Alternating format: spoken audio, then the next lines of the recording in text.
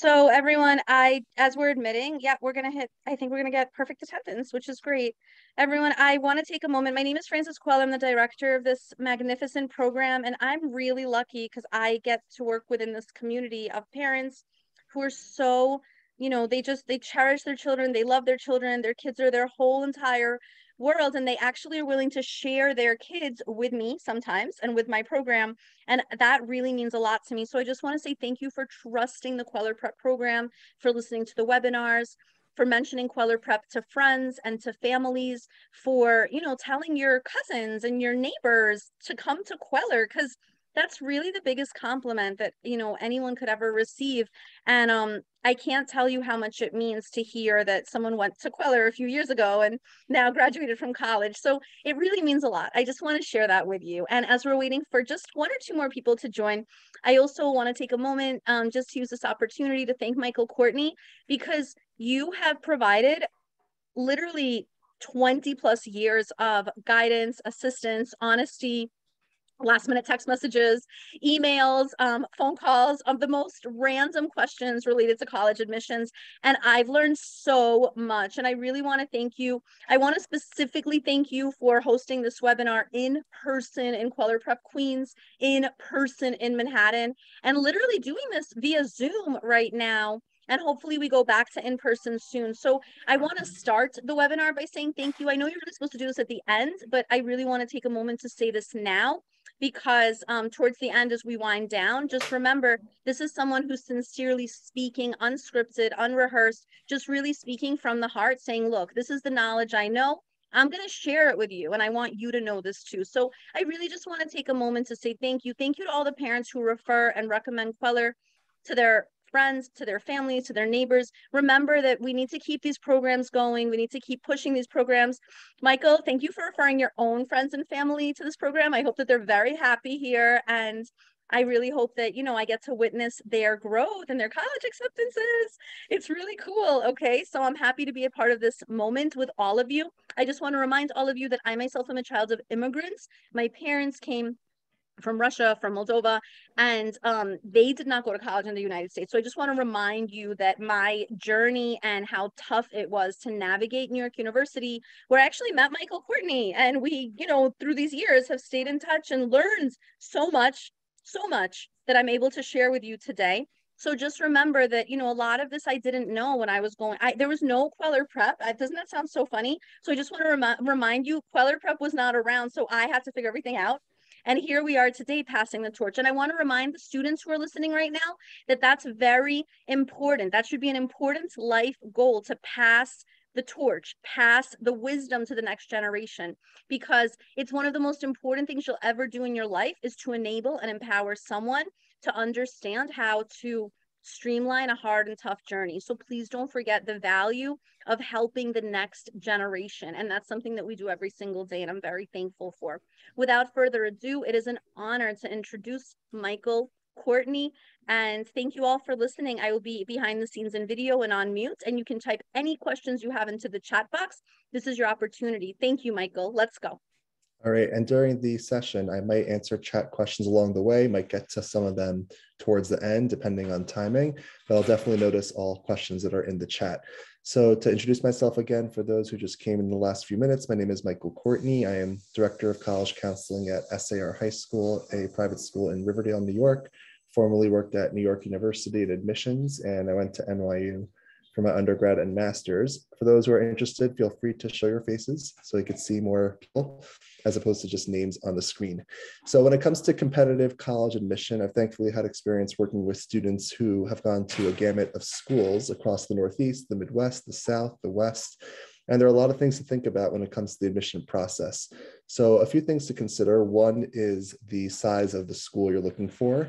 When you see a FISC guide or one of those other types of publications, it might seem overwhelming. There is a plethora of information out there, and every school might feel the same. So a good way to reduce the size is to think about the type of school you're looking for. A small school tends to be 5,000 and fewer undergraduates, medium size 5,000 to 10,000, and large 10,000 or above. So there are different types of schools that fall under these types, whether they're private or public. whether they are urban, suburban, or rural, whether they are closer to New York or much further from New York. But the idea is that starting with size can get you to reduce the list of places that you're thinking about. If you look at different types of publications, they might rank schools based on liberal arts colleges versus research universities. So liberal arts colleges might be the Amhersts and Williams and Bowdens and Swarthmores of the world, and research universities could be the schools in the Ivy League, University of Chicago, Stanford University, New York University, etc. So looking at those types of schools, you might think to yourself, a small liberal arts college might make more sense versus a larger research university. And the converse can be true. You might be someone who will be happy anywhere, whether it's small, medium, or large. But in thinking about how to reduce a list, that's a good place to get started. A school that has a smaller population might feel a little bit more intimate. You might recognize a lot more faces as you pass the corridors of the main academic building or the quad. You might have more professor interaction. You might have fewer teacher assistants teaching classes, and it could be a nice intimate feeling on campus for those 4 years. A larger university might have more course opportunities, might have certain majors or minors that smaller schools won't offer necessarily. You might have more colleges within a larger university. So a small liberal arts college will prioritize the liberal arts, humanities, social sciences, natural sciences, whereas a large research university might have a school dedicated to engineering, a school dedicated to business, a school dedicated to nursing, etc. So thinking about the professional path, if there is one particular route you're thinking as a rising college freshman, that could be a good idea to think about the larger university that might have those paths.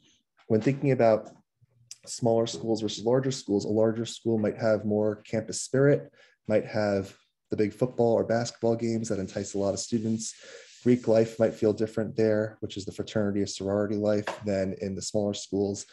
And schools that are in the middle might have the advantages of both or the disadvantages of both. So someone might be happy at small, medium, or large, but that's a good place to get started when thinking about your list. You want to think about location as well. For some students, they get the stimulation of an urban school and feel like there's a lot going on. There's high energy, whether you're in New York City, Boston, Philadelphia, Washington, D.C.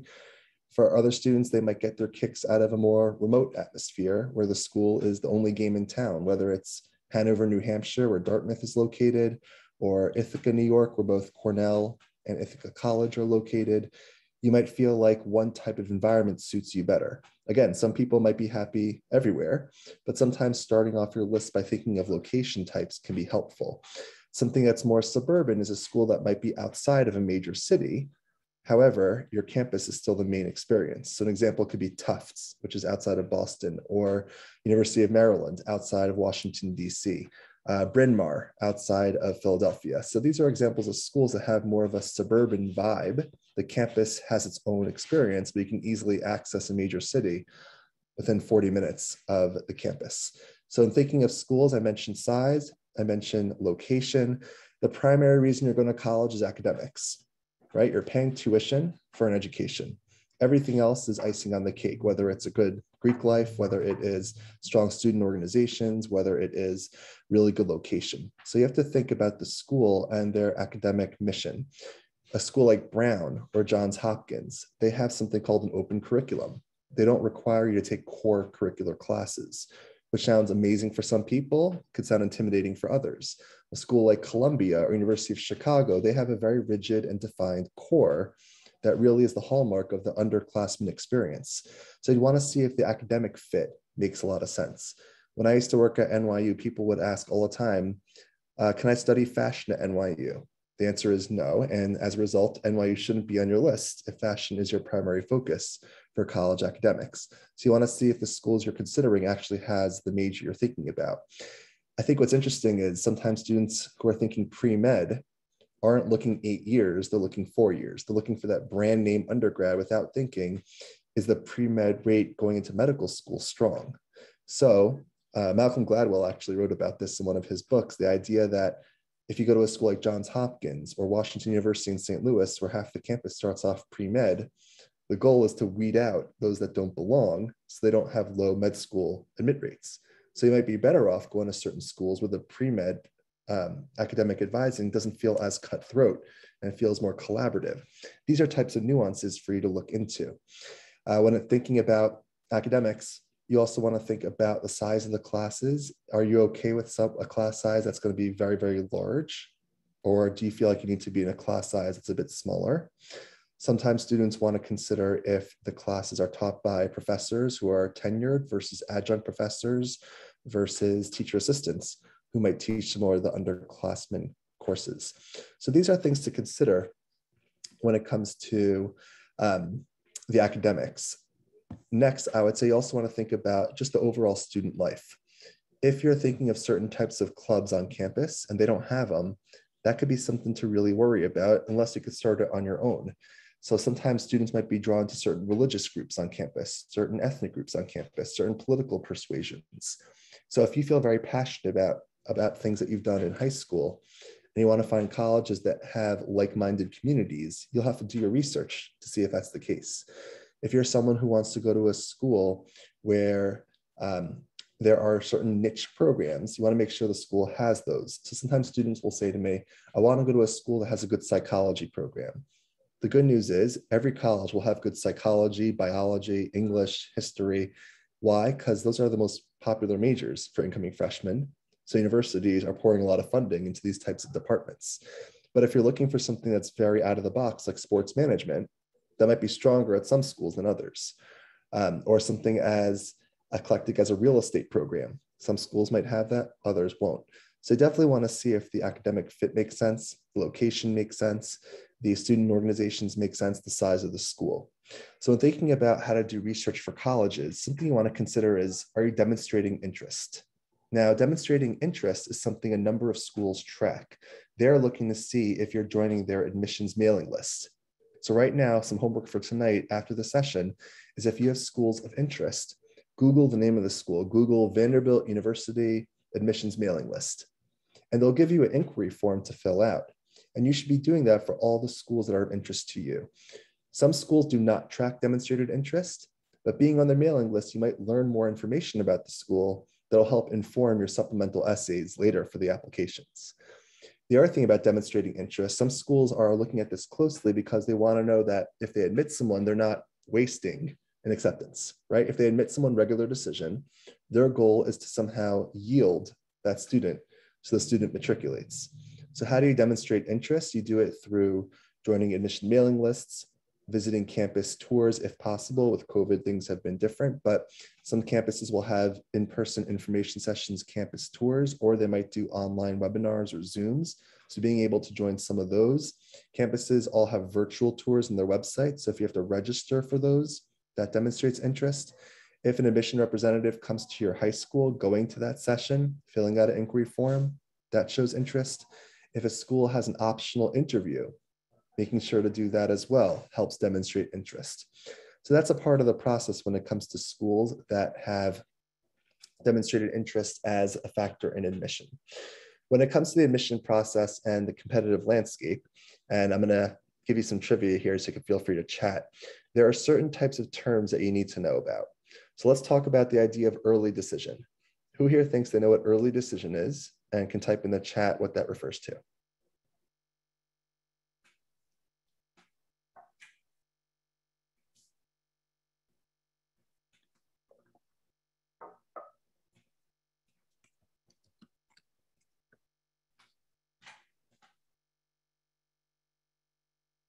Okay, I'm not seeing many chat takers, but it could be you're in the process of typing. So early decision, good. Someone wrote, if you apply early and they accept you, you have to go, good. So early decision is a part of the admission process where a student will apply earlier in their senior year. It's typically about November 1st, and you find out earlier within a smaller applicant pool. So you'll find out in mid-December. And early decision means that if they offer you acceptance, that means you're bound to take it. So a reason you don't have to go is, let's say they give you far less financial aid than you were expecting, then they wouldn't have to go. It's not a prison sentence, but the expectation is that they offer you admission that you're coming to that school. So if you need to compare aid packages, you can't do that through early decision. Prior to applying, you can fill something out called a net price calculator, which every college has in their financial aid website. So you could see based on prior year tax figures, what a financial aid package could look like. So that's something I'd recommend to every family here who's thinking about colleges in the context of financial aid. When it comes to early decision, it tends to be, for the most part, a private school phenomenon. A lot of very competitive schools will have early decision.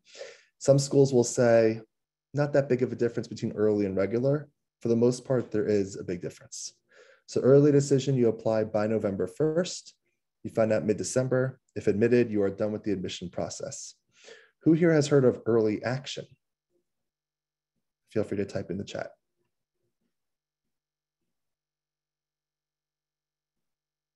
The chats are all private message, so I know you guys don't publicly see it, but I'm seeing it. So as you're thinking, so early decision is binding, early action is non-binding. Early action tends to be a bit more of a public school phenomenon. So the idea is that schools like University of Michigan, University of Wisconsin, Indiana University may offer a November 1st deadline. You find out earlier in the process than regular decision. So you find out somewhere between mid-December to mid to late January, depending on the year. But if offered admission, you're not bound to go. You still have until May 1st to look at all your different offers and make an informed decision. So think of it this way: early action, you're dating; early decision, you're ready to get married. So with early action, you can apply to multiple schools. You can apply to 3 or 4 schools early action. You can apply to 6 or 7 schools early action, but you can only do one school early decision. And you can do an early decision with multiple early actions, but if admitted to the early decision school, you'd withdraw all those early action applications. So early decision, you're ready to commit to a school, it's your first choice. You know that if accepted, you're going to go there. Early action, you're very interested in the school, you're applying at an earlier deadline, but if they admit you, you don't have to go. Now, here's the thing to know: if you're applying to an out-of-state school, you must hit that early action deadline to give yourself a better chance of getting in. If you apply to Michigan November 2nd, you are not getting in. I'm telling you this now. If you're from New York, New Jersey, Connecticut, Michigan has, for their in-state quota, a number of students they have to take to satisfy their government, and they have an out-of-state number. They're satisfying the out-of-state figures for their early action deadlines. Okay, so that's something to think about. You have state schools on your list, make sure to hit their November 1st, or some schools might have November 15th. Make sure to hit their early action deadline. So I said early decision, I said early action. Who here has heard of restrictive early action? And if you haven't heard of it, that's okay. It's not as common. Restrictive early action is something that's offered by Harvard, Yale, Princeton, and Stanford. And it's the idea that if you apply early, but you get in, you're not bound to go. So it's not early decision, which is binding. What's restrictive about it is that you cannot do a Harvard early and a Columbia early decision. You can only do one school restrictive early action. So you can't do both Harvard and Yale restrictive early action. You can't do Princeton and Barnard restrictive early action and early decision. So it's still like your lone private school early school. You could still do it alongside other early action schools. So you could do Stanford alongside University of Maryland, alongside University of Texas in Austin. That's possible. Another term to know, so I was asked, can I repeat restrictive early action? Restrictive early action is something that Harvard, Yale, Princeton, and Stanford have. What's restrictive is you cannot do that school with another restrictive early action. So you can't do both Princeton and Yale early applications, nor can you do one of those schools, like let's say Harvard, together with an early decision. You can't do Harvard and Penn early. So it's the idea, it's the only school you're doing an early action or early decision deadline for, alongside state schools that you're still eligible for, okay? So there's a question, what is the advantage of doing early action, early decision? The advantage is you're in a smaller applicant pool. And for some schools, their admission rate is definitely more favorable early than regular. Schools like Yale, Yale, Princeton, and Stanford, the difference between early and regular isn't as vast as it is for Harvard. Harvard, your chances are better early than regular. When it comes to early decision, schools like Brown, schools like University of Chicago, schools like Washington University in St. Louis, they have a big disparity between their early and regular. And you're going to want to hit that early decision if you can. Schools also might have something called early decision 2. Has anyone here heard of ED2? As you might be typing away in the chat, ED2 is something that schools might offer. Not every school has it. It's more of a private school phenomenon. The Ivy League schools do not offer it, but extremely selective schools otherwise do. Johns Hopkins, NYU, Emory, Vanderbilt, WashU, and St. Louis, they have something called ED2. ED2 means you apply by January 1st, which is also the regular decision deadline. If admitted, you find out early to mid-February, so you're still in a smaller pool of applicants. And if admitted, you're done with the admission process, you withdraw any other applications because that's the school you're committed to. So who's doing an ED2? Let's say someone applies to Washington University in St. Louis by January 1st. It could be they do that because they weren't admitted to their ED1 school. Maybe they tried for Penn and they weren't admitted. Or it could be they just weren't ready to commit to a school by November 1st because they're still counting on December testing to help their chances, or because they need more time to do research. So ED2 is also very selective, but not like regular decision. So schools that have ED1 and ED2, ED is very competitive. ED2 a little bit more, then regular is a whole other level. In highly selective admission, you do not want to be in the regular decision pool if you can avoid it. So for schools that have ED1, ED2, they have 2 different rounds of giving you options of getting in that makes regular decision ultra competitive. So the idea is that some of these schools will take 55, 60% of their classes through ED1, ED2. Not a 60% admit rate, but they'll take about 60% of their classes through ED1, ED2, which means in regular, where the application numbers have swelled to a whole new degree, the chances of getting in go down precipitously. Who here has heard of rolling admission?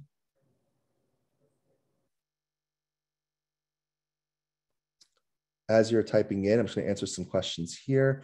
Do schools set aside a percentage of admission for EAED? Yes, they have numbers in mind. The enrollment managers think how much of the class they want to admit through those deadlines. The question also I'm seeing is, do you recommend doing ED2 if you applied ED1 and didn't get in? Yes, you might want to think to yourself, what's your 1-2 punch? What are you doing ED1 or restrictive early action? If not admitted to that, what are you doing ED2? Again, you don't want to be in the regular decision pool for the most competitive colleges. So to answer the question, rolling admission means that as the school progresses, admission offices will roll out decisions, and you might find out about 6 weeks after applying. University of Pittsburgh is known for rolling admission. And the earlier you apply in the year, the better your chances are. So if you apply in September, you have a better chance of getting in than if you try in February, because the class is filling up as the year progresses. So when it comes to the competitive landscape, you want to think about how to maximize your application chances. And there is a strategy here. And the idea of figuring out what's the right ED1, ED2 school or restrictive early action. And the one takeaway I'll tell you for tonight has to be that for any state school that has these early deadlines, you got to hit those early deadlines. So yes, this makes the admission process front loaded. And it's not a second semester senior year phenomenon. It really is right away in senior year. So you really have to get prepared for this process as a junior. Okay, so let's talk about what are the factors in admission that schools are looking for.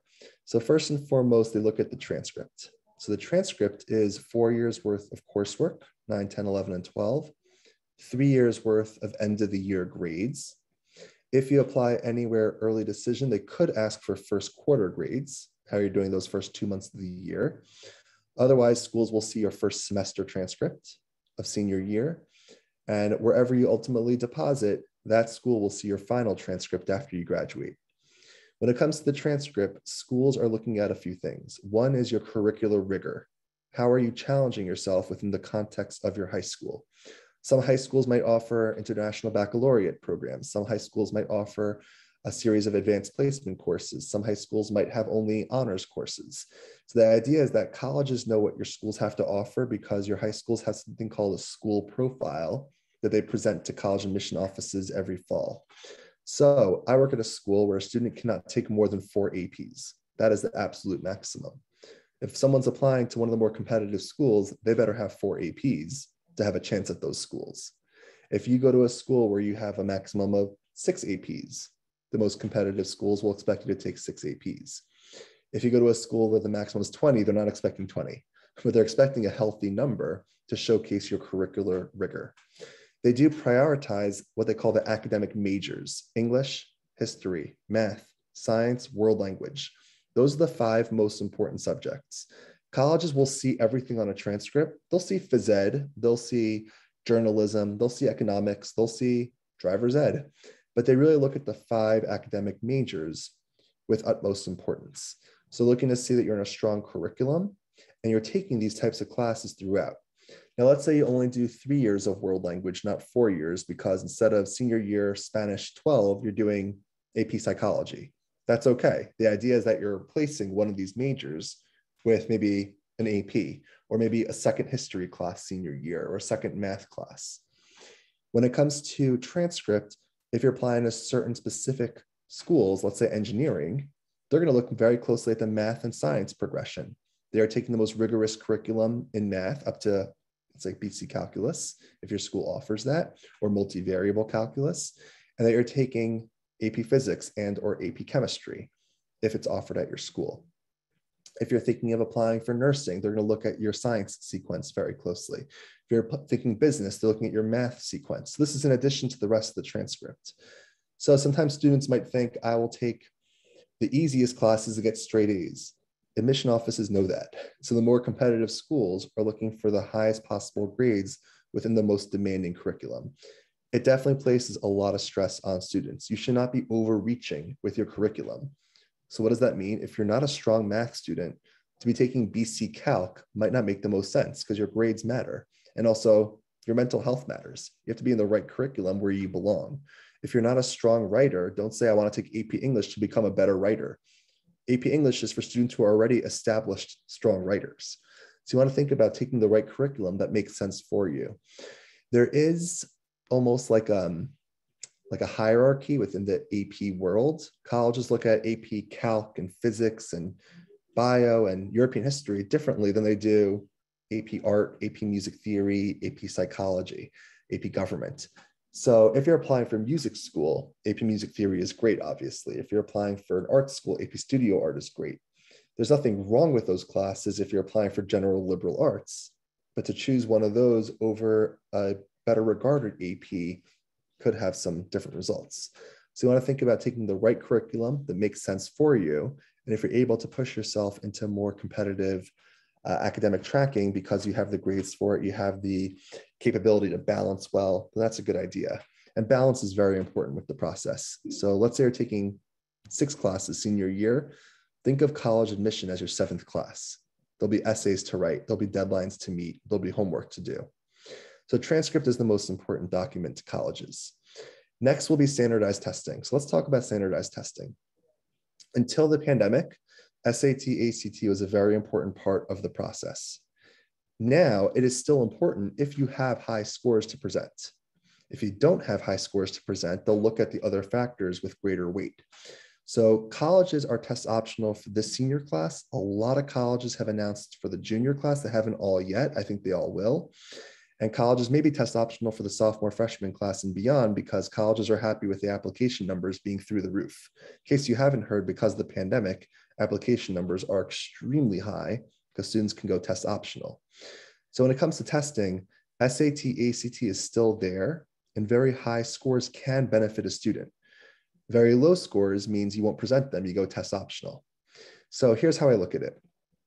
Let's say before the pandemic, the 5 major components for admission were transcript, testing, extracurricular activities, essays, and recommendation letters.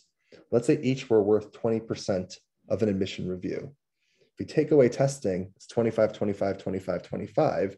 So they're just looking at those 4 with greater weight. If you have the testing, you're at 20 for 20.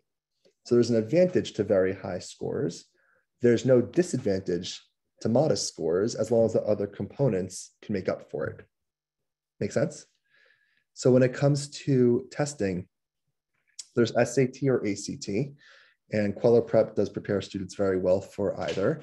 The SAT measures evidence-based reading and writing along with mathematics. The ACT is English, math, reading, and science.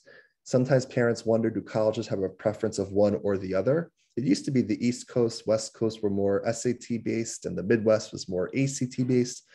Colleges don't care. They're just happy to have higher scores to bump up their status with US News and World Report. So what does that mean? US News and World Report is the preeminent publication for rankings, and college admission folks pay attention to that to see where they rank. Because of the test optional landscape, the average testing numbers have increased dramatically at all these schools. Why? People are only reporting their scores if they fall within range for a school's admission criteria. The way you know what a school's admission criteria is for testing, you can Google any name. Let's say you want to Google Brandeis University, middle 50%, SAT, ACT, just like that. And you'll get the exact figure from last year's class, the middle 50%. So that means, let's say it was, just making up a number, 1350 to 1500.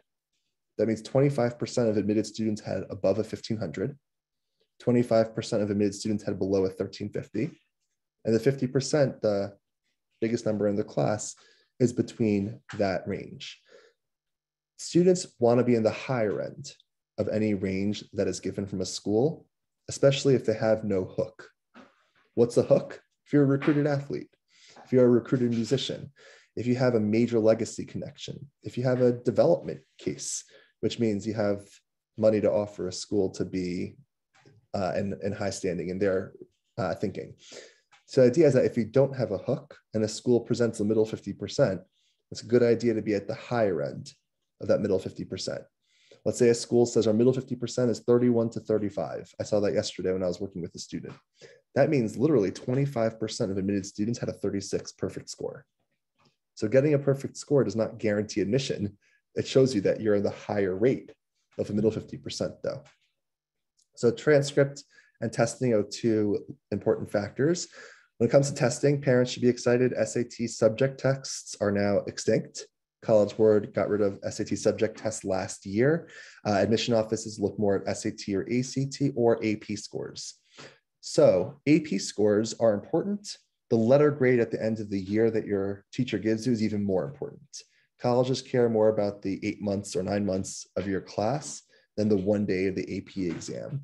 However, presenting very high AP scores can only help your application. It can also help out with credits. Wherever college you go to, when it comes to their advising, might place you in higher level classes or give you classes to exempt coursework because of your AP scores. Typically a 4 or a 5 is recommended. Some schools give for a 3. Binghamton gives for 3. University of California system gives for 3. For the most part, 4 or 5.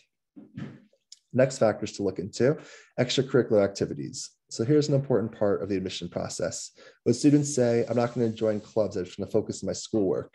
And I hear that a lot freshman year. It's a big mistake. Colleges are looking for students with multi-year commitments. And they're asking how many hours per week, weeks per year, are you part of this activity? So the Common Application, which is the main vehicle for applying to most schools, lets you list up to 10 different activities in that section. And they're not expecting 10 activities of crazy number of hours a week, weeks per year, but they're looking at that top 4 or 5 very carefully. So if a student runs a club and the club never meets, it doesn't count for anything. Colleges want to know that there's sustained commitment. So colleges are looking for students who have an array of activities. There's no formula. Someone will say to me, I have this, I have that, I have this, but I don't have athletics. That's okay, not everyone's an athlete. Or they'll say, I have this, I have that, and the other, but I don't have publications. That's okay, not everyone writes for an official publication. The idea is that colleges are looking for the quality of the commitment, multi-year and multi-hours into that dedication, and they're looking for leadership, captains of teams, founders of clubs, presidents of organizations. They're looking for people who may have done something that's out of the box, what makes you a change agent. Schools in the Ivy League and of that ilk, we'll see it's a dime a dozen how many kids have multiple leadership positions in their school. What they're looking for is the separation factor. What does a student have that makes them compelling within the greater context of a massive applicant pool? Or as a colleague of mine at an Ivy League school once said, what's your power? It's a hard question to ask a high school student, but that's what they're looking for. They're looking for someone who's made change and made society a better place. So I tell students, think of what your passion is. How do you translate that passion beyond you and your school? So I had a student who was an ice hockey player. He decided to give ice hockey lessons in an impoverished community that didn't really have access to this type of sport, but had an interest in it. If I have a student who is interested in doing community service, colleges aren't as impressed by someone who goes to Costa Rica or goes to Africa as they are with people who do community service in their backyard. So forget that $6,000 trip. Do community service in your community. That impresses. I had a student who was very interested in feminist issues. She read books to a domestic violence shelter for women who have been battered. And she read books to those kids of those women. That's something very meaningful to admission officers. So it's not just something that you're interested in, feminism, it's how do you use that interest to cultivate growth and an opportunity that'll make you stand out. That's the most competitive schools will be looking for. So yes, they're happy to have athletes and writers and thespians and choir singers, but they're looking to see how are you separating when it comes to this process. Parents will ask me all the time about what summer opportunity do I need to do? Now, my answer is this. If you have a full resume during the school year, you can enjoy the summer. If your resume during the school year isn't that impressive, take advantage of your summers to do something productive, whether it's doing an academic program at a college that looks at demonstrating interest, or maybe it's doing some type of community service program. Maybe it's getting certification in something. Online certification is pretty popular these days, and you can get certain certifications online in 4 weeks, 6 weeks. That can impress an admission office. I had a student once whose goal was to read 50 books in the summer, and she did. And she listed all 50 books on her application. That's cool. That's a little out of the box. So the idea is that there's not one summer program that's the magic formula.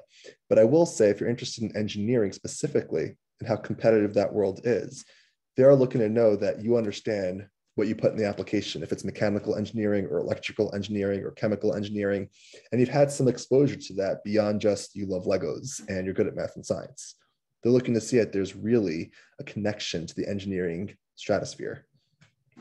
When it comes to extracurricular engagement, sometimes students might vacillate. I do this thing in 9th grade, I switched to this in 10th, I started something else in 11th.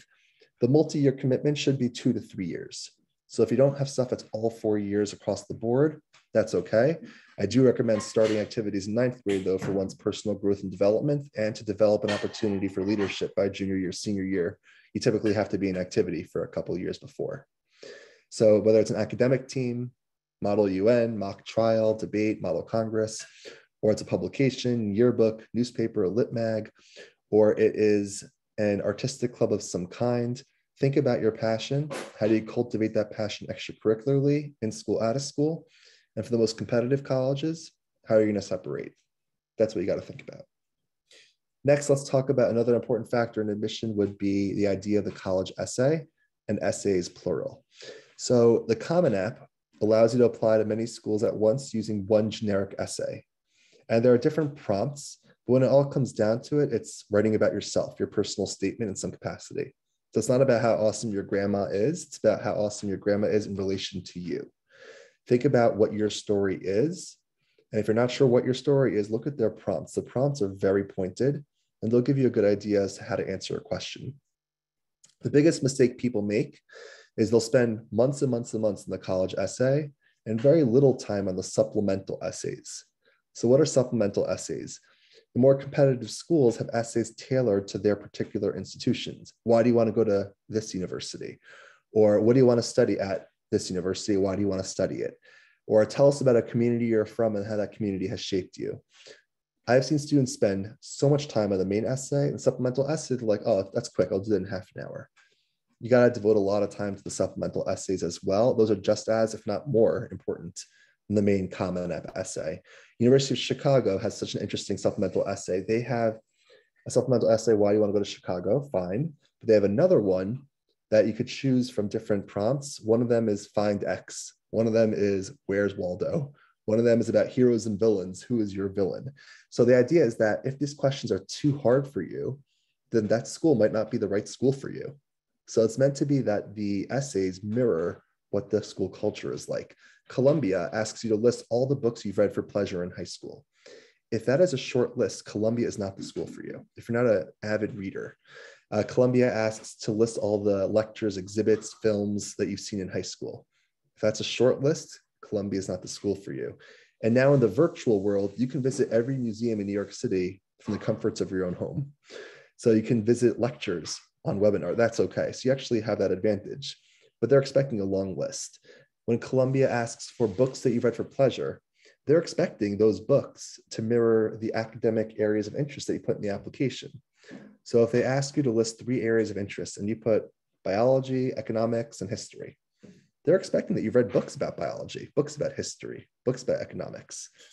These are things to think about when it comes to these schools that ask very pointed questions.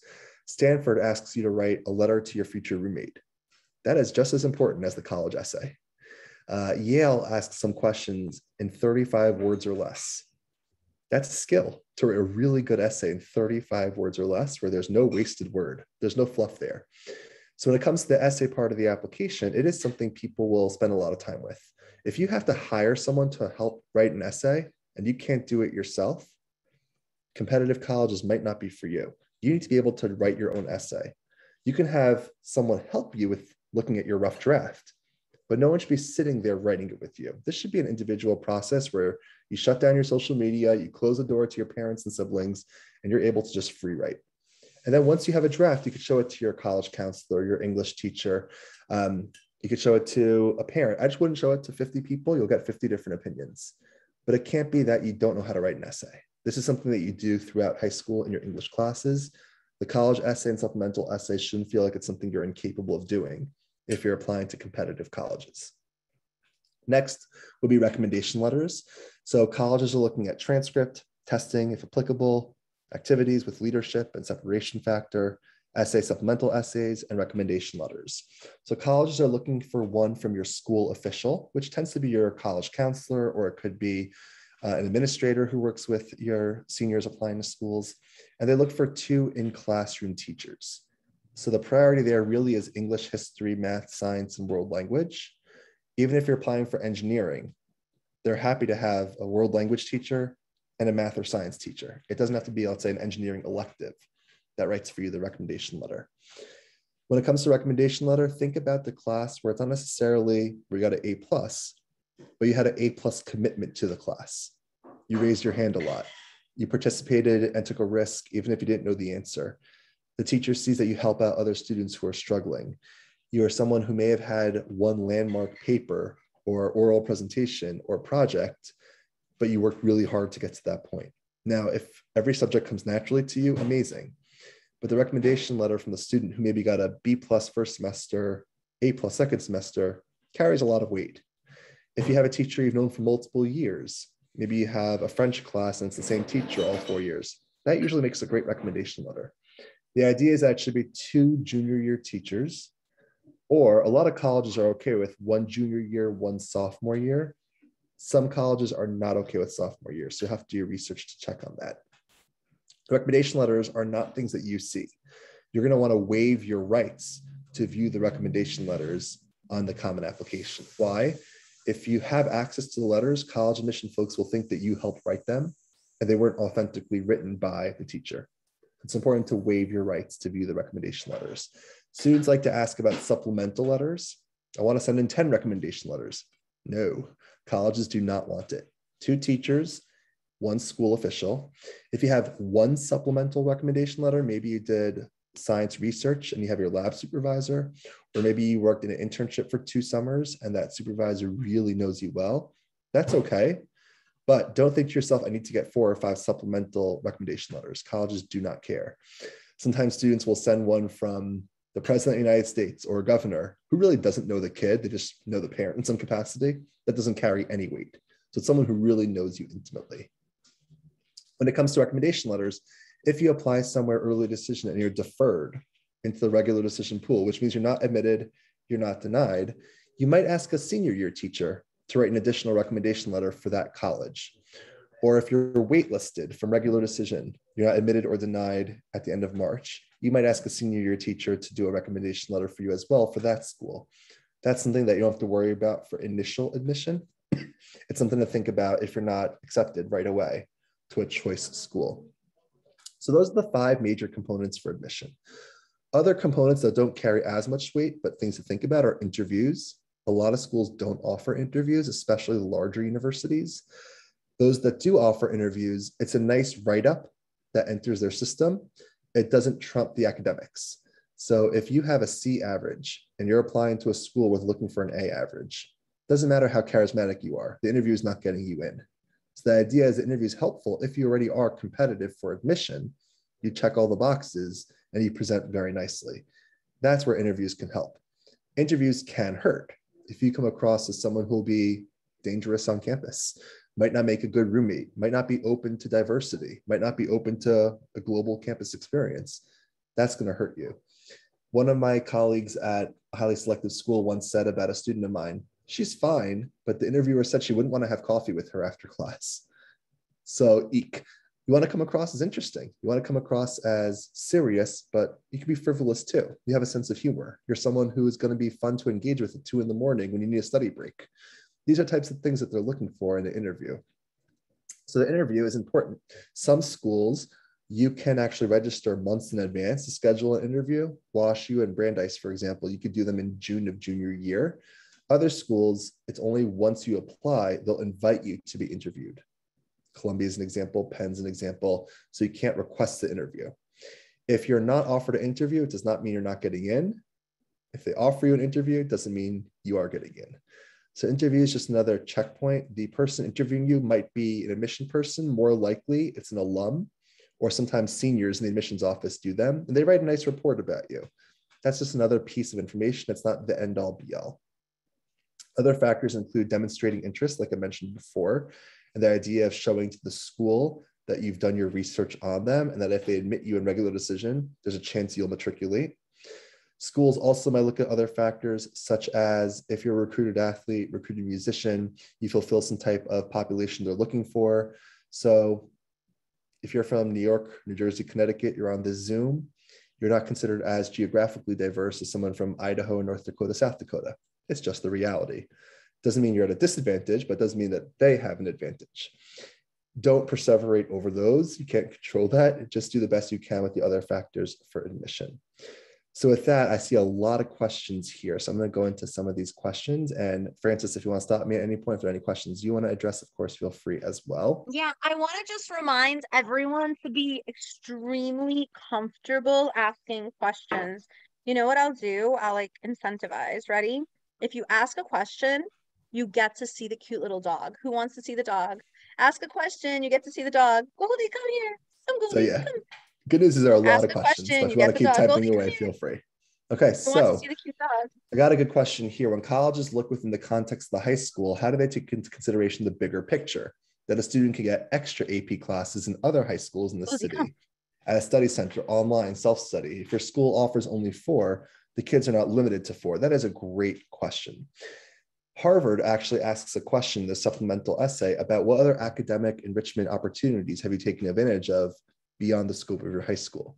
So that is something they notice. And that's what I mentioned before, the idea of science research, for example, or if you're going to engineering, having exposure to the engineering fields. I would say that colleges aren't expecting students to do 4 APs online, but they are thinking to themselves, how are they academically pushing themselves beyond the scope of their high school canon? So that is a very good question. What is the average number of APs taken in school, assuming there's no limit? That's a great question. I would ask your school counselor, particular to your school. Students should not feel like they have to take 18 APs. However, students are able to take a number of APs, 8 to 10, and do really well at them. Again, while having balance and strong mental health is very important, and that's something to think about. You can ask your school counselor, students who are admitted to X university, what does their And curriculum can look I like from can I here? just quickly add also, a lot of students can self-study. So let's say that your school only offers you, I don't know, 2 APs or 3. You can always self-study for an AP and then you can take it. You just have to coordinate that process, okay? Right. Everyone keep asking questions. You get to see the Okay. dog. Who wants to see the So dog? next question, is Goldie. it better to go to a specialized high school, get a few Bs, or to go to a top screened high school, have all A's, everything else equal for college admission purposes? This is a similar question that I get. Is it better to take all honors and get B's or to take accelerated and get A's? The idea is that the environment where you're in should be the environment where you academically and intellectually belong. So if you're at a certain type of high school, don't worry about the B's once you're there. If that's the environment where the student belongs, do the best you can in that school.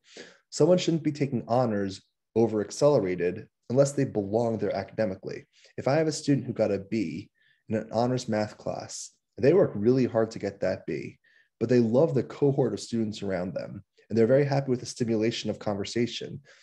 That's priceless. So the idea is that, yes, the A in accelerated might look better for the schools that aren't as competitive, but for the most competitive schools, it's A's in the most rigorous curriculum possible. Okay, next question. Is there a level of excellence looking for an extracurricular activities? For example, do you have to have one competition in your extracurriculars? Winning competitions is certainly helpful. If you're a debate champion, you're an FBLA champion, a DECA champion, if you are a Model UN best delegate, not everyone's going to have those. And some high schools don't even give awards when it comes to actual individual accolades. So yes, having them is helpful, doesn't guarantee admission. Not having academic honors or extracurricular awards doesn't mean you're not getting it. Okay, next question. What if you have multiple athletics, competitive soccer and varsity soccer? Is that 2 items of the 10? Yes, a lot of students might have the varsity sport and the club sport. You could definitely separate those. Those are 2 different endeavors. Sometimes when people report their sports, they kind of undersell themselves. So let's say I coach JV basketball, the school where I work. Let's say we have 3 practices a week, but my kids are playing the other 4 days on their own. I say you add those hours. It's still part of your overall basketball package. So you want to think about that. So even though it's just 3 days a week of practice, they're practicing 7 days a week, 2 hours a day. That's 14 hours a week.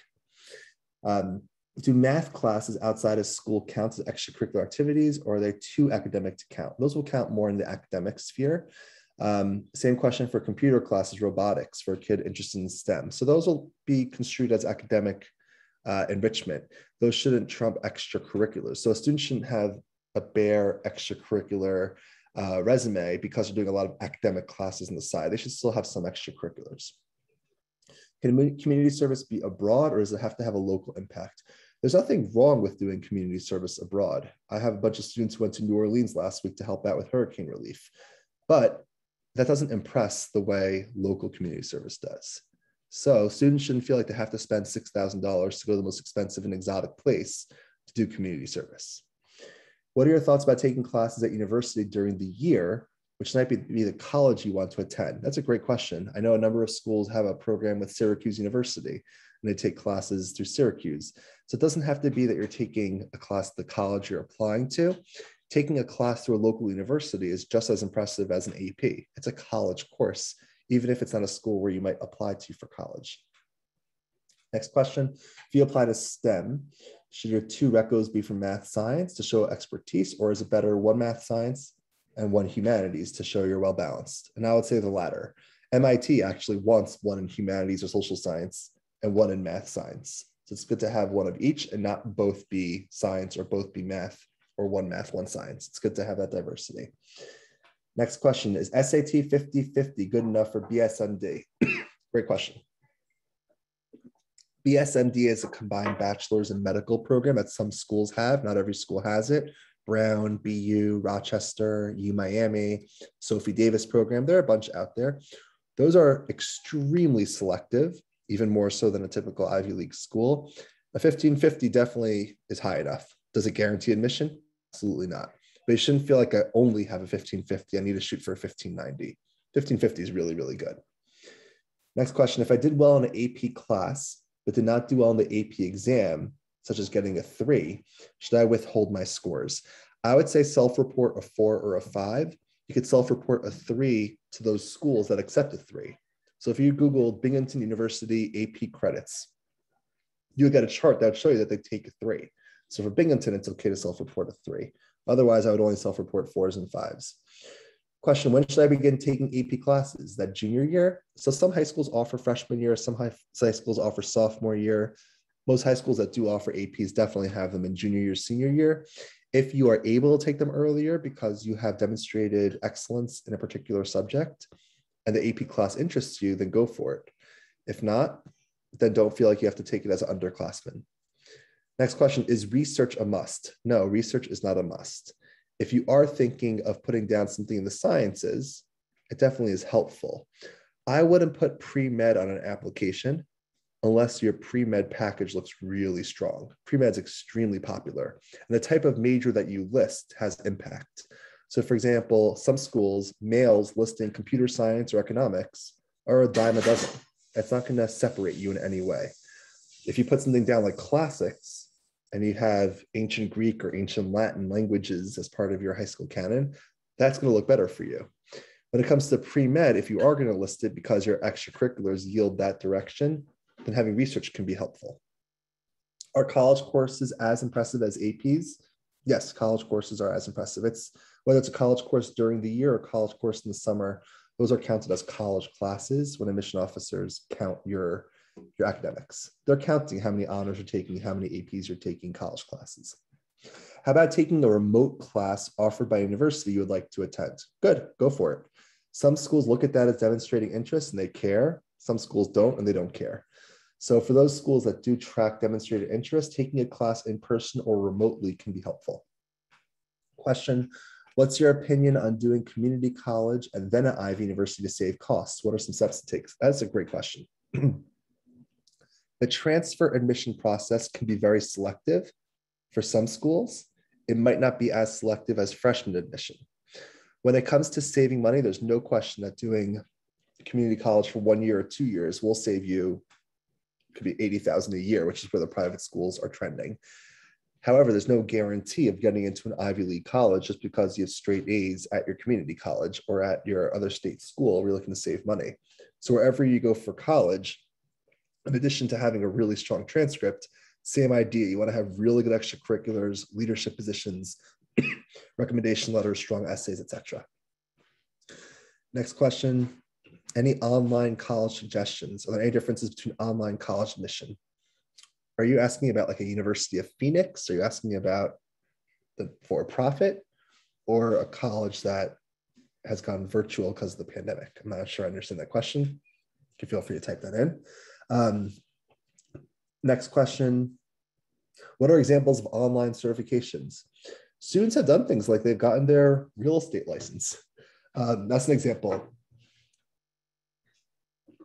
Or it could be that, I'm trying to think of other examples of online certifications. Can't think of any at the top of my head, but the real estate one I've seen a few do, and that's why that comes to mind. Okay, what colleges would allow athletes to go pro? That depends on the sport. Certainly Division I is more beneficial for basketball, football, and certainly the power conferences give you a better chance. Big Ten, Pac-12, ACC, SEC. Okay, our College Now courses in the summer regarded same rigor as AP. So any college classes you take and you do very well in will look good for you. But it doesn't mean that you don't take APs during the year. Okay, if you had, let's say, one bad term in your transcript, but you had solid A's the rest of the time, will that ruin my chances of getting into a competitive school? That's a great question. The application has something called additional information, where students can actually put down something that maybe admission officers would never know otherwise. Let's say sophomore year, first semester, you were hospitalized for a month. They would never know that unless you write about what happened to you. Or let's say during COVID, both parents were hospitalized, were very sick, and you had to take care of 3 younger siblings. This is really real stuff. And your grades went down as a result. That's where you list it. I had a student who had 2 grandparents die a month apart, and the home was in upheaval. Only way the colleges will know that if the student writes about it in additional information. So it depends how low the grades are. It depends what the blip looks like. It depends how long it is. If it was a 1 semester phenomenon, that's one thing versus a 2-year phenomenon. Okay, next question.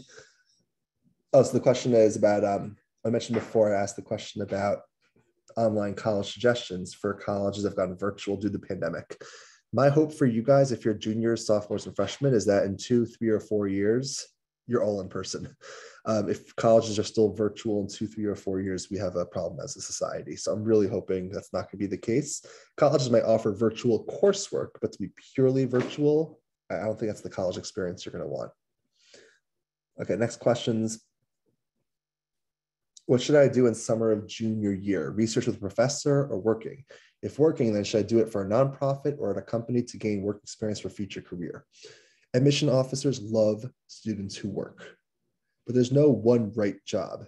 They're just as impressed by a busboy or someone who works at a bookstore or to usher at a movie theater as they are someone who got an internship because of their parent connections. So the idea is that if you're someone who's looking to make money, maybe it's to supplement family earnings, that will impress admission officers. Okay, so what about a letter from an athletic coach in addition to 2 academic recs? So this is important if you're going to be a recruited athlete. If you're not going to be a recruited athlete, that's not going to carry as much weight. Okay. Yes, if you had an 80 first semester of the pandemic shutdown, should you explain that on an application? Yeah, if there was a real reason. It can't be something like virtual learning was hard for me. It was hard for everyone.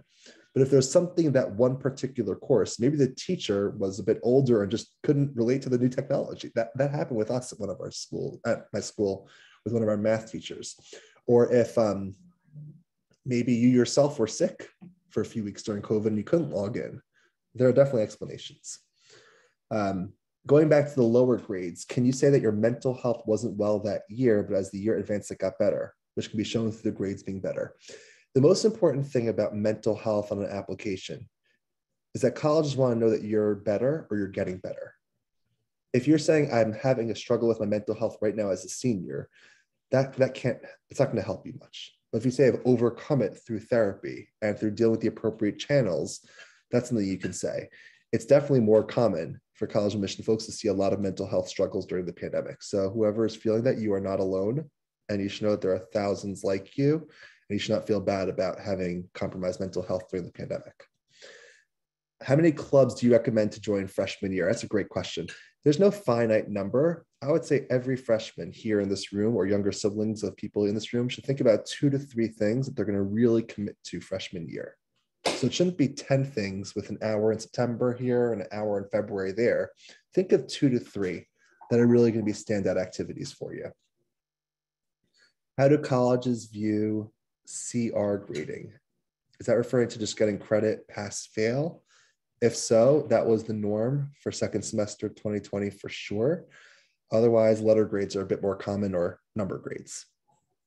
Okay. How do competitive colleges see students with disabilities like dyslexia?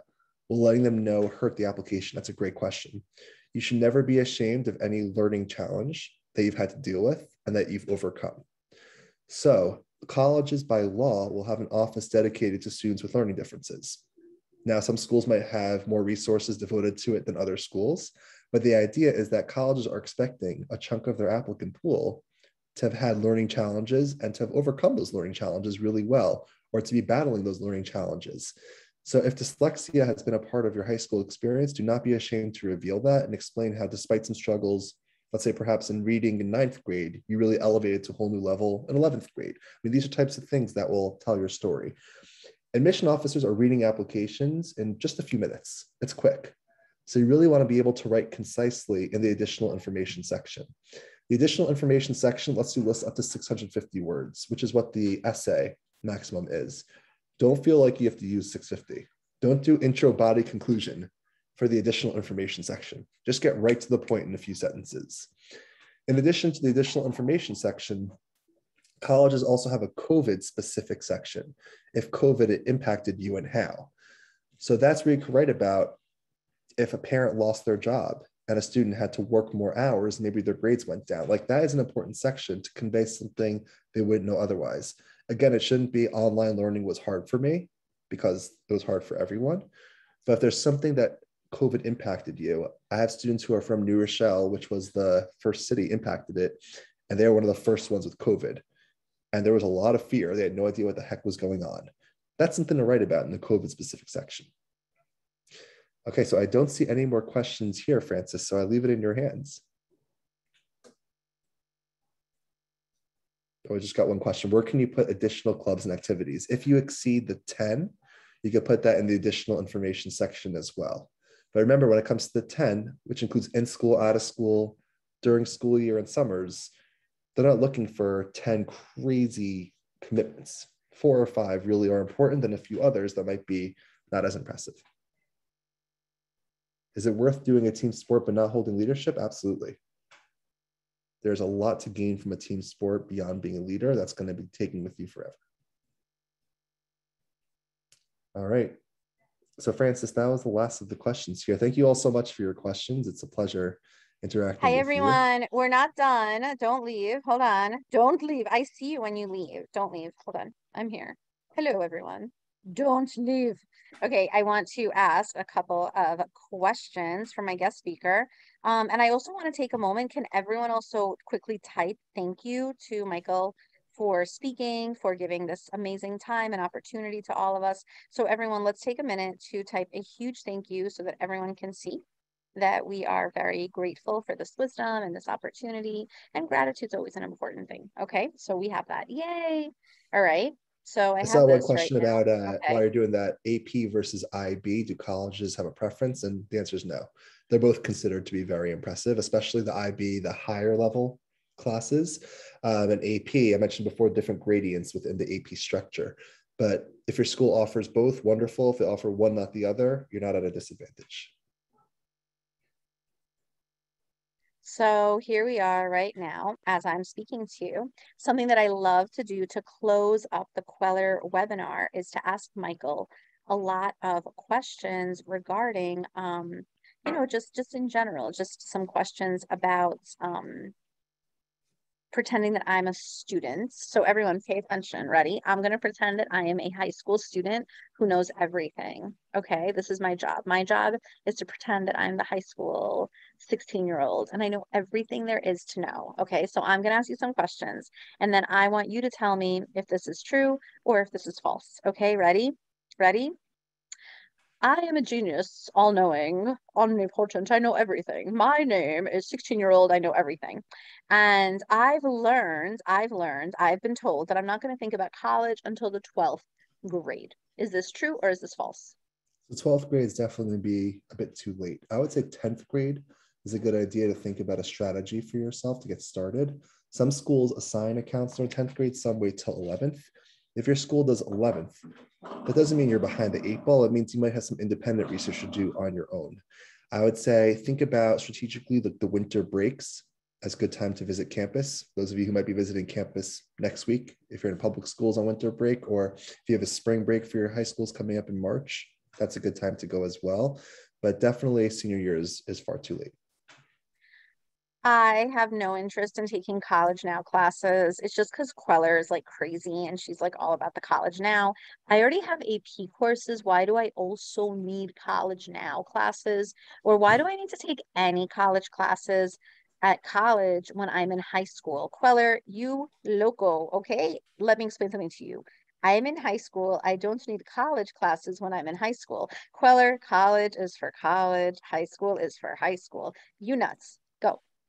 There are plenty of colleges out there that will be fine with you not doing college classes. The most competitive schools are expecting you to have academic enrichment beyond your high school canon, whether that's science research, whether that is college now or other college classes, whether that's, like I mentioned before, like the engineering programs. The idea is that academic enrichment can be very beneficial for your application.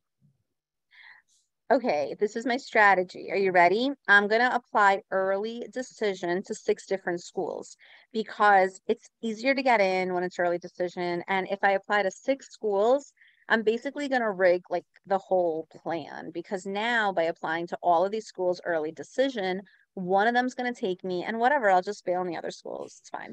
So it's actually not possible because your college counselor in your high school can only send out a transcript to one early decision school. So Ah, they're not ha. going to send out your transcript to a bunch of schools and your rec letters to a bunch of schools.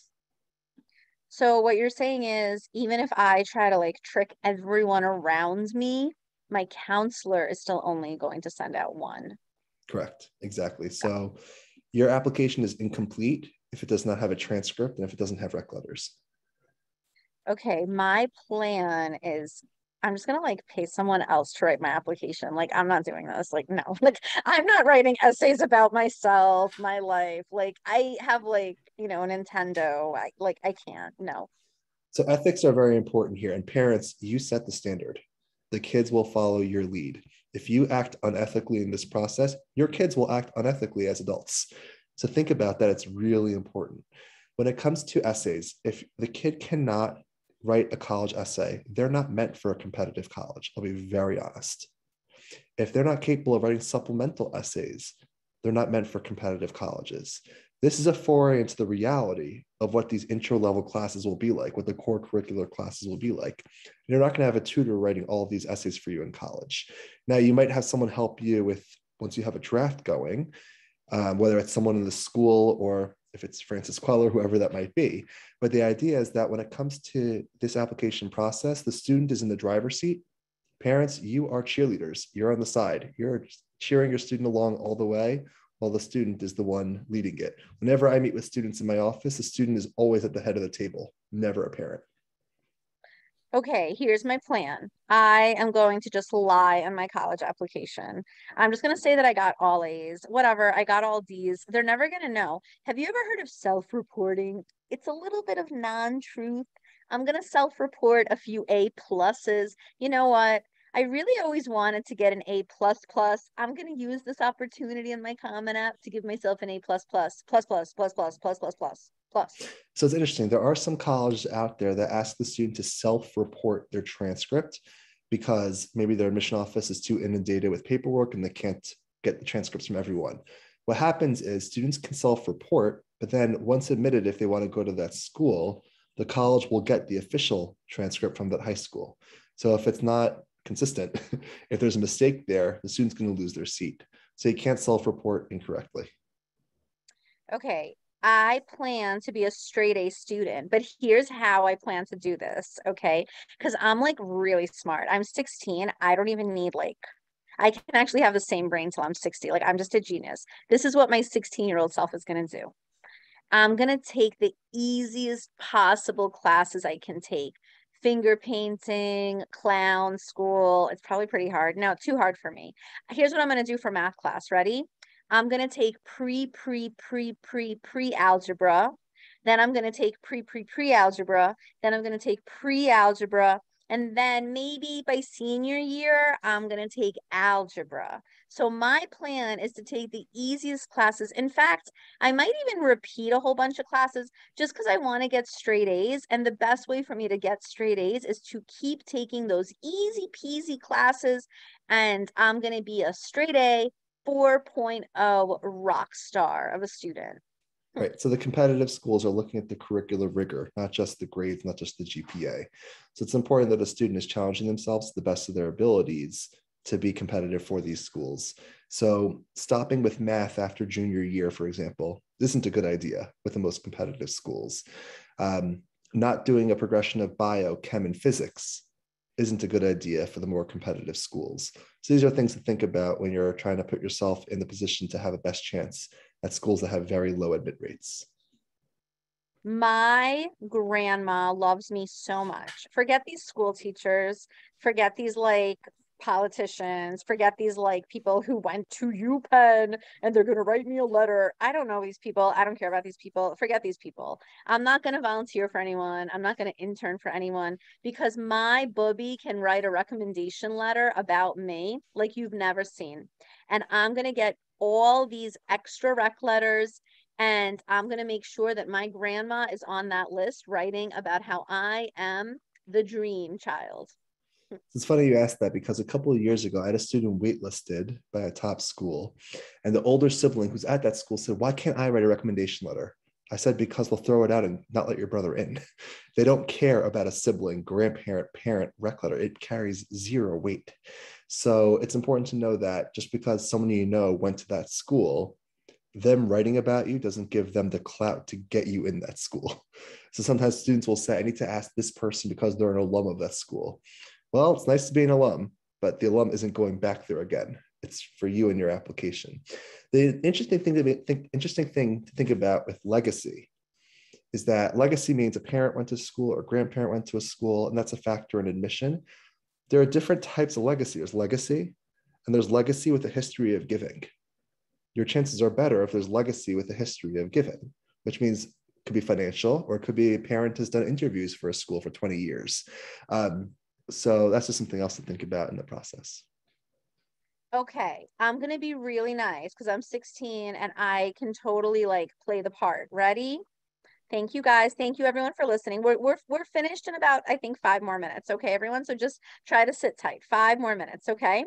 All right. So back to my 16-year-old self. Ready? All right. My plan is to be really nice to all these teachers, but here's what I'm going to do because I think it's really funny and I totally want to be the class clown when I'm done. Ready? After I get accepted to all these colleges and after my teachers write me these recommendation letters, I'm going to skip and jump around the school and I'm going to tell every single teacher how much I hate their guts. I hated their class. I slept through it. They were boring, and how much I didn't learn a single thing. After I'm accepted to college and after I get that letter saying that I'm accepted, I'm going to let all these people know how I really felt about them. So every acceptance letter is going to have a condition that's going to say it is important to maintain your academic standards that got you into this place to begin with. So let's say someone really just shrugs aside school after being admitted in their senior year and their grades go down. They will get either a warning letter or a probationary letter, or heaven forbid, but they could be rescinded admission. So you definitely don't want to antagonize anyone if you're accepted. My plan is to suck my parents dry. I'm going to tell them they must pay full price for college. I'm going to do the absolute minimum in high school. And I'm just going to get my parents to pay. Okay. That's my plan. They're just going to pay full price for college. And I get in. Harvard, here I come. So I say parents have a very important role to play with the financial elements. Parents have to say to their kids, and it has to be an honest conversation by junior year, what they can afford for college. It can't be that senior year, a student gets in, they get excited, and parents say, oh, by the way, we're not even close to being able to afford that. It's a hard conversation to have with your kid, but it's important to have it by junior year so that the expectations are leveled. The other thing I would say is that when it comes to undergraduate, you should not have significant debt for things like pre-med or pre-law when the terminal degree carries the most weight. So if someone goes to a state school undergrad to save money for private school medical or private school law, that's a better path than doing the most expensive undergrad, and then there's no money left for grad school. There are certain professions where the undergraduate brand will carry more weight. For example, going into Wall Street, going into engineering. That doesn't mean that if you don't have the top brain, you're not getting a great job. But if you do really well at one of these ranked schools, your chances could be better for landing a coveted position. But for med school, for law school, having a really strong MCAT or really strong LSAT will carry a lot of weight. The college GPA will carry a lot of weight. Having undergraduate student experience as a leader on campus and great recommendation letters will carry a lot of weight. So it shouldn't just be the brand name undergrad and you suck your parents dry, as Francis said best, financially. So my plan is to apply to medical school, but I heard and I heard that when you apply to medical school, you have to take a bunch of APs and you have to take a lot of like advanced classes. So I'm going to take AP garbage and I'm going to take every single class that is not science, not math, not related to anything health professions. But I will get like fives in these APs, but I'm going to make sure that I show that I took great APs and AP Clown is awesome. So I just want to let you know that's my game plan. My game plan is to get into med school taking a bunch of APs, not the ones that this crazy Kweller is telling me to take.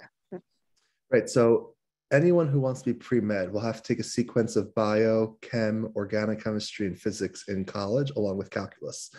By taking APs correlating to those fields, such as bio, chem, physics, or calculus in high school, you're preparing yourself to succeed more in the academic front in college.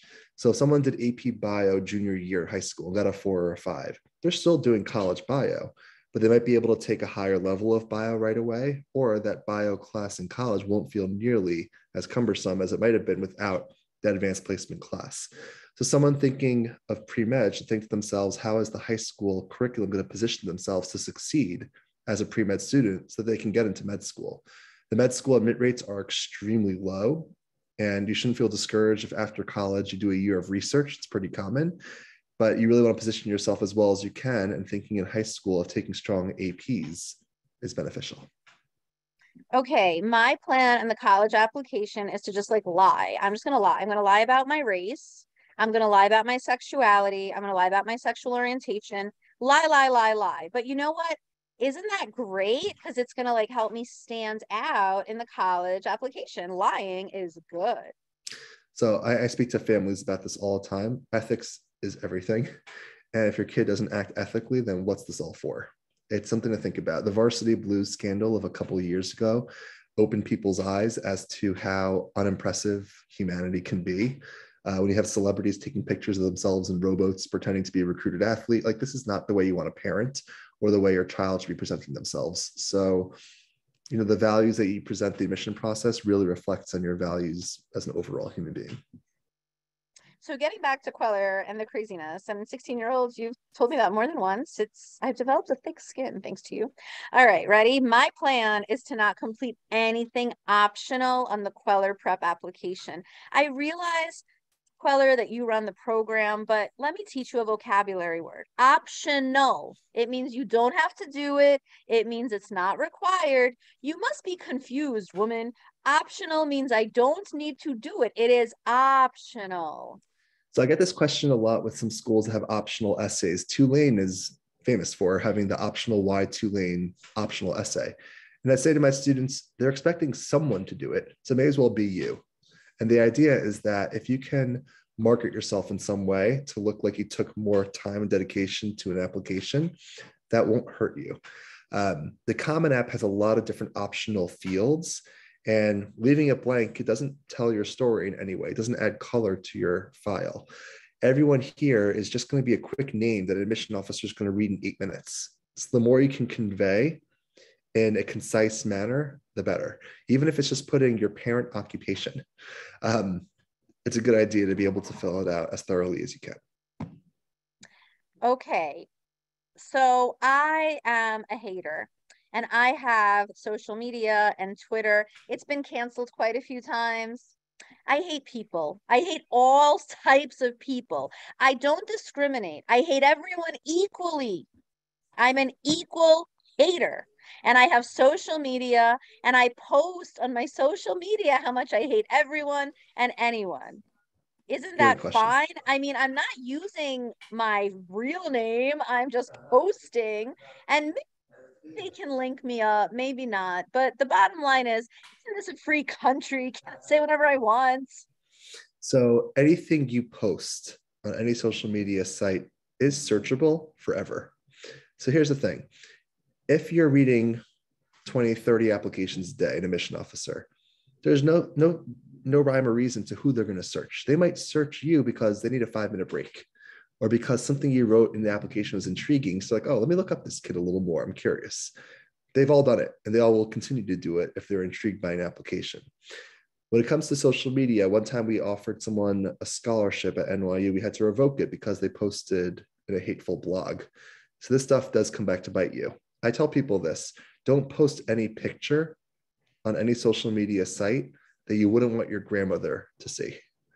If you have a unclean social media presence, start cleaning it up.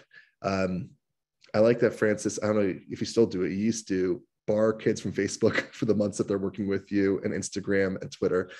It's frivolous, guys. You don't need to hype yourself up and self-promote as much as you can to take away from schoolwork and to take away from maximizing your chances for admission. So just think about whatever it is you're posting. So on the opposite side of the spectrum, here's what I'm going to do. The Common App says 650 words. I'm going to write 1,650 words, because the more I do, the more they see, the better it is for me, right? I mean, it's an extra 1,000 words. Aren't they going to see how badly I want their college when I write so much more? So the Common App actually physically cuts you off if you try to exceed the word limit. So it'll say in an essay of 250 to 650 words, and it cuts you off at 650. So why am I saying that? It shouldn't be 250 either, but you shouldn't think to yourself, shoot, it's only 624. I have to find 26 more words.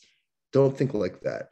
I would say in the high 500s to 650, you'll have a good essay. And you shouldn't think I have to fulfill more flowery words if I'm only at 624. My plan is to be a stalker. Hopefully, I don't get arrested. They don't, right? I hope not. My plan is to visit the admissions office of the University of Pennsylvania or whatever college I apply to. I will literally go there every single day. I will get an Airbnb. I will camp outside of their admissions office. I will knock on their door. I will mail them gifts. I will send them teddy bears with creepy little notes. I will send love letters, flowers on Valentine's Day, and teddy bears and Easter eggs. I will visit admissions so much that they'll know my voice. my voice when I call their office. I'll get to know them on a first name basis. They have to admit someone like that, right? So there's a networking element to the admission process that you can take advantage of, and that's different than what Francis is describing. So if an admission representative visits your high school and you ask great questions and you introduce yourself after, maybe you have a follow-up thank you email, maybe an email a few weeks later with a question, that's great. But it shouldn't be that there's this continued effort on your behalf to unnaturally seek connection with someone who has many, many students to review. So you have to think about, how do you stand out if you have a personal connection to an admission counselor without coming across as mentally unwell. Last but not least, my plan is to just like not study for the SAT. I'm just going to wing it. They give the SAT at school for free. They give the SAT optionally after school. They give this, everyone's like, take it, don't take it. Isn't it just like a good thing that I'm taking it to begin with? Let me just like get a good night's sleep. I'll wake up, I'll take it. I'll pray. I'll pretend that, it's church when it's not. But either way, it's all good. I'll pray, I'll take the test. And then maybe by divine intervention, I'll get a perfect score and I'll do well. But either way, my plan is to just wing it. I'm just going to wing it. Relax. Kweller, you're just like over stressing. Stop with the pressure. So just like an actor has to practice before a performance, or an athlete has to practice before a game, same too with test prep. Now, you do have something called score choice, where you can elect not to send a score to college if it's low, but a test is more than just 3 hours on a Saturday morning. There's some effort to go into it beforehand to try to maximize your chances for success. Everyone, you're not going to believe what I'm about to tell you at 9:33 at night. But we are about to say goodbye to Michael Courtney. I'm going to take everyone off mute. We're going to count to 3. And we're going to give him a gigantic thank you because he spends an hour and a half with us. This is crazy. Thank you so much. One moment. Bear with me because I need to just take a moment. Please hold on. One moment. I'm asking everyone to unmute. And when I count to 3, wait, I actually want to record this. I really like this moment. This is one of my favorite moments in the Zoom. So everyone, we're going to count to 3 and wait, I'm setting the video. Okay, we're taking a moment. 1, 2, 3. Thank you. Thank you. Let's give him like 10 thank yous because he spent 30 extra minutes with us. Ready? 1, 2, 3, go. Thank you, thank you, thank you, thank you. Thank you. Thank you. Thank you so much. Thank you for your wisdom and your wealth of knowledge. Oh my goodness, I have amazing news, everyone. We are going Kweller Prep. We're going to be able to do in-person college tours. I just got an okay for that. We're running Queller's summer camp. Everyone, please refer a friend. Don't forget us. And last but not least, Michael Courtney, our final thank you. Ready? 1, 2. Thank you, Michael Courtney. Thank you, Michael. Everyone, 1, 2, 3. Thank you, Michael. Thank you. Thank you. Pleasure. Thank you, everybody. Thank you. Thank you. Thank you. Thank you. Bye. Thank you, everyone. Thank you for this wonderful opportunity to be Zooming. Process, huh? Thank you, everyone. Thank you, guys. Thank you for streamlining an ever so complicated process. I really appreciate all of your help. Goldie, come here. Come say thank you to Michael. Come say thank you to Michael, Goldie. Come here. Come, Goldie. Who wants to see the doggy? Who wants to see the dog? Ready? Yeah. I'll say goodnight to Goldie. Oh my God, look at how funny she is. Give her a little tickle for me, and I'll see you soon, Francis.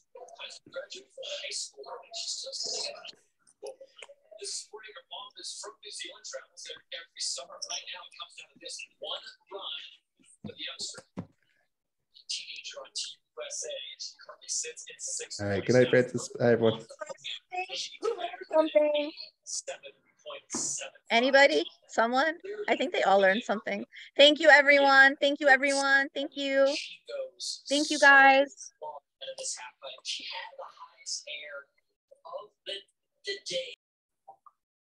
Thank you.